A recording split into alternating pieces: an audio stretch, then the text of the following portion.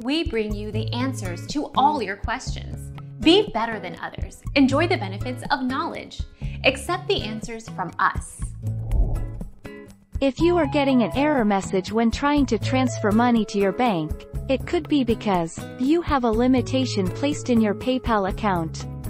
You may need to go through a security check, so we can confirm your identity. Your debit card or bank account may not be eligible to process instant transfer. Our mission is to provide accurate answers. We think without knowledge, it is impossible to live a balanced life. Be competent, be skillful. Thank you for watching. Don't forget to subscribe and hit the bell notification.